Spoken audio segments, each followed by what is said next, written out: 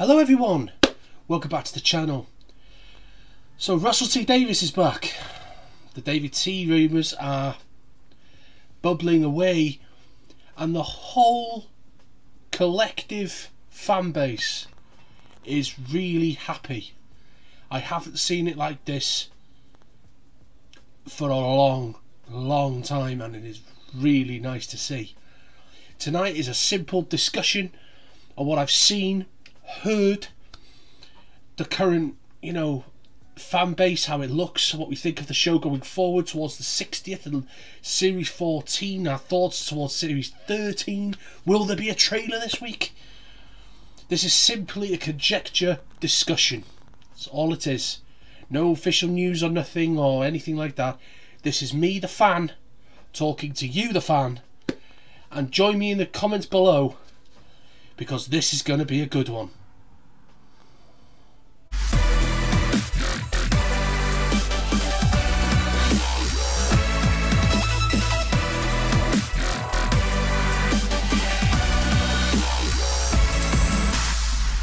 Yeah, that'll do it. I'll do it nicely. Ooh, jelly babies. Hey, my first thoughts are BBC. Has it got a tinge of desperality about it? Do they agree with the fans to bring Russell T back? Maybe. Like I said in yesterday or the day before's video, I do feel that they needed a man with good level-headedness who has a past with the show and has done well before doing this show. They couldn't have got better with Russell T. It's up there with Stephen Moffat, to be quite honest with you. Stephen Moffat's my favourite, but I think it's wonderful that the man who orchestrated the original comeback with the fantastic Christopher Eccleston and the brilliant David Tennant is back. But the thing is, he's a different man. He's an older man. And if you watched some of his shows, which I've watched a couple episodes of It's a Sin last night, he's going to come back a very, very angry writer. But I'm looking forward to it.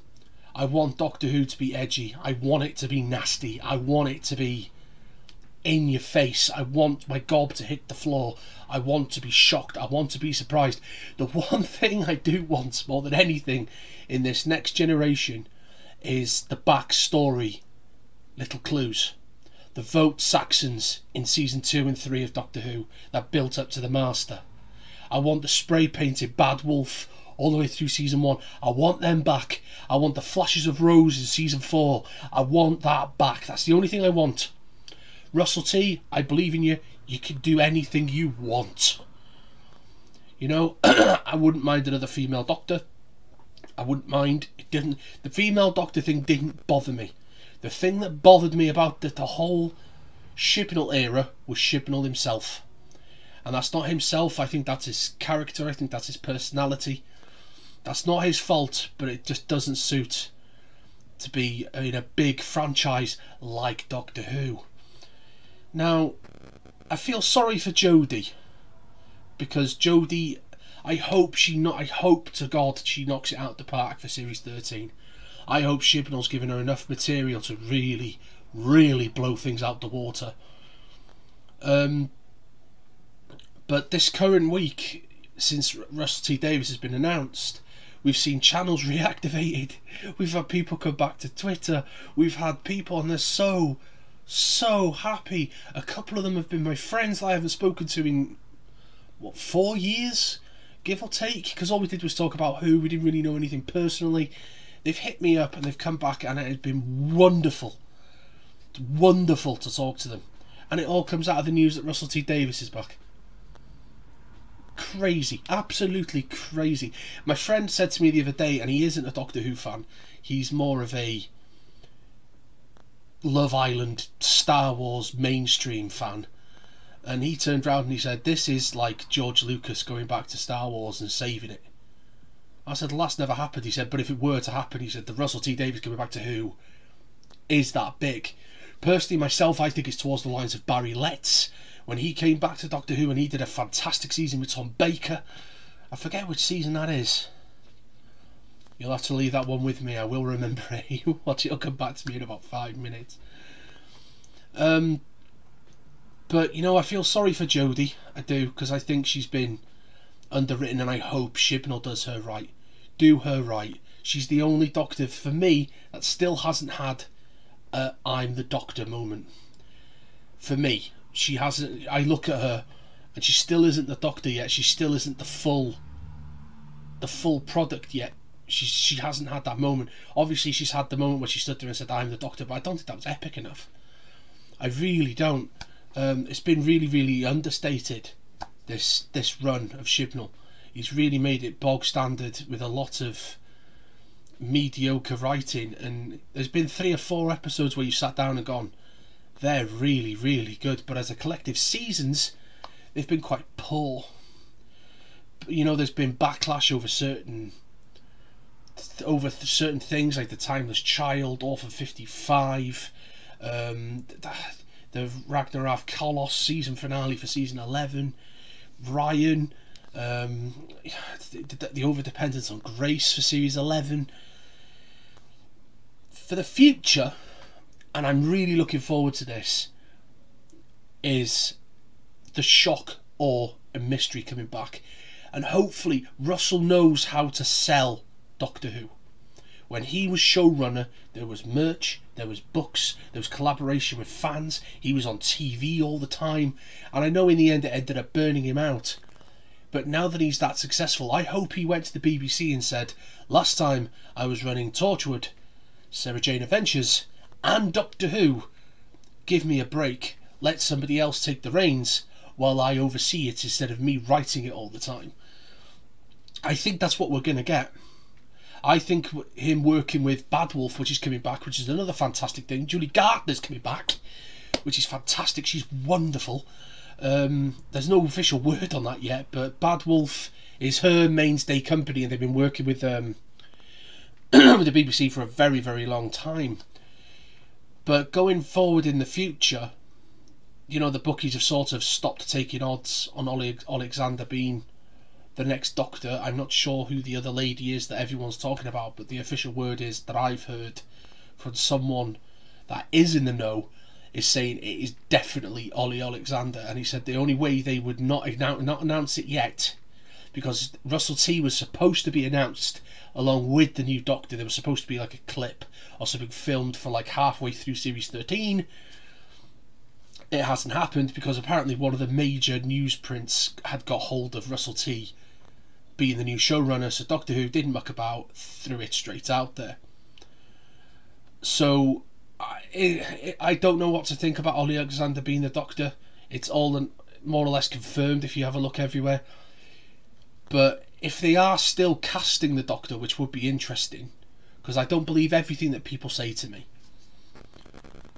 I don't know who I'd have if it was my choice, because I keep going back to Michael Sheen, because he'd be perfect, because he's bonkers. You know, maybe we do need another bonkers Doctor, you know, because we did have, you know, the fun and bouncing Matt Smith. We had the, you know, the eyebrows of authority of Peter Capaldi, and then we had the, you know, the energy and the madness and the full-on running of David Tennant, and then we had, you know, the northern anger of Christopher Eccleston, and we've also had, you know, Jodie, and like again, she hasn't had her Doctor moments. Maybe that's coming in series 13, we don't know. But tonight I just wanted to do a video on my thoughts over the past few days and how the fandom is starting to change and start to be more positive, and it's wonderful. It is, it's wonderful to see. You know, you do see, you know, the typical channels coming out and, you know, slating it all the time. That's because they don't get their own way, and let's just get one thing straight, telly is not made for those people. It's them to get attention, and it's silly really, using people's favourite things against them. You know, there's people that have been bombasted on Twitter, bullied on Twitter. They've had to quit YouTube because of the comments, and I don't think it's fair. It's not fair, because we are, as a community, Doctor Who, we are wonderful. But in this last 5 years, we have gone really toxic and poisonous. But the last week's been fantastic. We're all friends back together in the same boat, really looking forward to Doctor Who. And then somebody said to me in a chat the other day when it got announced, everybody's going to forget about Chibnall now. And I was just like, no, they won't. They won't. There's people who have joined Doctor Who for this era and fallen in love with Doctor Who with this era. Like, people fell in love with Colin Baker. Colin Baker wasn't the most favourable Doctor back in the 80s, but he was wonderful. In the long run, all you have to do is look at The Big Finish and the TV. Trial of a Time Lord, which I have a box set behind me, is still one of my favourite box sets ever. Ever. I love the Sixth Doctor and Perry. Love it. You could plonk me in front of the telly and I'll watch it all night. And they turn around and they say, you know, oh, Chibnall this and Chibnall's done that. And yes, he did. What he tried to do was unique. Did he pull it off? No. Was he the man to pull it off? We don't know yet. He hasn't finished. That's all I can say about that. Am I a Chibnall hater? Absolutely not. I'm a criticiser. You know, I criticised Moffat when he was around because he pulled out some stinkers. Russell T pulled some stinkers. Love and Monsters, anybody? You know, there were some stonkers back in the day. But he is the one man I would never have thought was coming back to Who, Russell T Davies. If you'd have read A Writer's Tale, which I have, and the BBC truly put him through the ringer. And what I'm hoping for in the future for the 60th, that somebody books the best restaurant in Cardiff, kidnaps Russell T and Christopher Eccleston, lock him in the damn room, give him the best meals going, shut the doors and leave him for 24 hours. Get it sorted, because he needs to be in the 60th. The bitterness towards the pair of them has gone far enough now. It's in the mainstream, everybody knows what's happened. And personally myself, this whole Eccleston going, it's just a job. If it was just a job, you wouldn't be at the cons. If it was just a job, you wouldn't be doing Big Finish. You know, it's a paid job. Yeah, obviously it's a paid job. I'm an actor. I do paid jobs. I turn up as an extra. I do paid work. That's a job, yes. But I wouldn't be there unless I loved it. That's the difference between acting, performing and doing. There's totally different things. Are you telling me that somebody turns up at Tesco because they love it?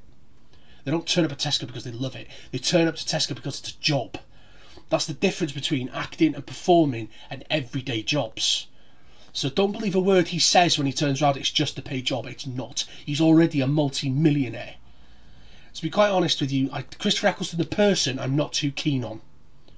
But he's been hard done by the BBC, and I think there was a misunderstanding that should have been sorted and should have been done better. But for the future, somebody needs to sit those two in a room, even with Julie Gardner, sit him down and get it sorted. Because it's gone beyond a joke now. You know, it's running the old school down into the dirt. I mean, with everything else, with John Barrowman and Noel Clarke, this is the one thing that could fix it. You know, to keep Noel Clarke in the bin, keep him out of Doctor Who. John Barrowman, he's ruined his own legacy as far as I'm concerned. I don't think he'll ever be in Who again. I think the damage has been done. But Chris, there's still hanging out for hope there. The fans are clamouring for it. And if he does love it, just do it. What are you waiting for? Seriously, you know? And obviously, as soon as Russell T got announced, you know for a fact David Tennant was on the blower. I'm in the 60th. I want to be in the 60th. You know for a fact that phone call has already happened. Will Matt Smith be in the 60th? I don't think he will. You know, he's my Doctor. He's my favourite Doctor. Will he be in the 60th? No. He's got Game of Thrones. The thing is, he left Doctor Who because he saw Doctor Who as a stepping stone to something else. He did fall in love with Doctor Who before he moved on, and his career hasn't really panned out the way he wanted it to. So the next big thing that he's got now, because he's gone from Terminator to The Last Night in Soho, which is coming out on Netflix, which I'm really looking forward to. He's got the Game of Thrones prequel, So I don't know. We'll see what the timeline is for the 60th, for maybe getting a cameo out of him, but I highly doubt we will. But the rumours I'm hearing at the moment currently is that Russell T's been talking to Paul McGann about the 60th, because apparently there's been little touchings around Big Finish maybe prodding people for the 60th. I wouldn't mind seeing a 10 and 8 team up for the 60th. I really wouldn't mind. I think Paul McGann needs another episode at least. You know, he had that wonderful cameo in the Night of the Doctor where he finally got his regeneration. But I've got to say, I'm looking forward to the future. It's going to be beautiful under Russell T. It's going to be edgy and it's going to be angry. He is an angry writer at the moment. Actor. He's a really angry writer at the moment. I've been reading quite a bit of his stuff with the Writer's Tale, and I watched a couple of episodes of It to Sin. It's not my cup of tea, but as an actor, and you know, I like to write things, and writing it from there, I can see the changes there. You know, you can see it, and the future is going to be awfully bright. Is it a chance to go backwards? Because it's the first time that Doctor Who in the current era usually goes from new writer to new writer to new writer. We've gone from 3 new writers to the old one. So it's going to be something different. It's uncharted waters. It's exciting. And as a fan, I'm not joking, I was sat last night for a good 25-30 minutes where I had goosebumps thinking of a Russell T Davies written Doctor Who episode again. Something akin to The Waters of Mars. Oh, wonderful, wonderful episode. Love that one. But what I really hope that everyone who watches this have a bit more a bit more positivity, because it's been wonderful to see this week. Okay, that was my little short rant on the future of Doctor Who. I know I went on a bit of a tangent, and I don't usually like taking my videos over 10 minutes, but I've got to say, I had to say something had to be said, because this news is massive. It's huge for Doctor Who, because at one point I was getting physically upset not knowing the future of my favourite TV show. The lack of news, the lack of merch, it looked like it was on its last legs, and I know with Russell T it is going to explode when it comes back. Here's hoping for a trailer this week. Words going around is it could be Friday. That's not official. That's word from, I think it was Doctor Who Production News, which is Twitter. I will put down below. If I really want a Halloween episode. I've heard that for weeks and months now, that it's Doctor Who episode 1 will be the Angels episode at Halloween. That is going to be superb if that's true. I will be buying a bucket of popcorn, and that will be going on repeat when that comes back. So have yourselves a wonderful evening tonight. It was a simple video of me just going on a little bit of a rant, but if you like what I do on the channel, please hit the like button. Tell your friends about my channel. I want to try and start building a community of positivity, help and support, towards people that have got Doctor Who. I had someone message me on my Twitter the other night how they're enjoying my videos, and if you're watching, hello, and thank you for all the support. And yeah, so hit the subscribe button if you'd like to continue to support the channel, and have yourselves a wonderful night. Take care.